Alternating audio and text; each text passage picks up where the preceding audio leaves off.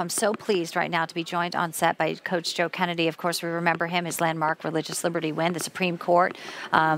This was a moment for you as well, and now we're sharing a moment at this convention.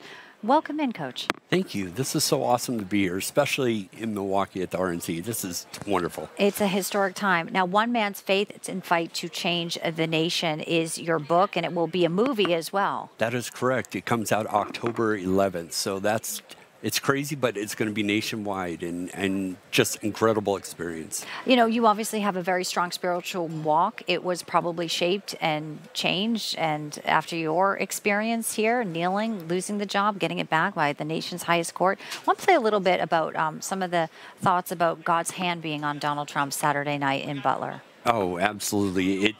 I've always said that God puts us in.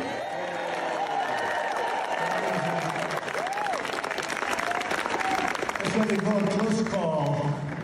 That was an amazing, horrible thing, amazing thing, and in many ways it changes your attitude, your viewpoint toward life.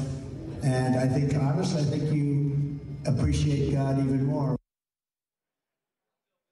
That's Donald Trump speaking, to a very closed room. We'll hear more of that tonight. Your reaction on that experience for him and what you think we'll hear.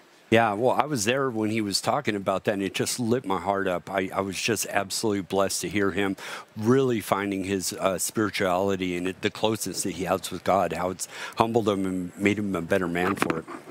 It was just incredible to watch sort of it happen, the way he was able to put his hand up, fight, fight, fight. We know that that is an iconic photo. Then for him to come out and some of the speakers have used that fight for our nation. It does feel like, we say spiritual battle, but it does feel like there is good versus evil. There is light versus darkness here. And Americans are sort of right here in the middle of an election where it could go either way, Coach. Oh, absolutely. And anybody that doesn't see this, they're just not paying attention. Well, maybe this event, as tragic as it is, does bring people back to maybe the power of prayer, the power of faith, and what God can truly do if you welcome him into your life. Absolutely. Coach Kennedy, pleasure to have you, and good luck and congratulations on the movie. We know it'll be a success. Thank you so much. God bless you. God's anointing with you too, I believe. Thank you so much, sir.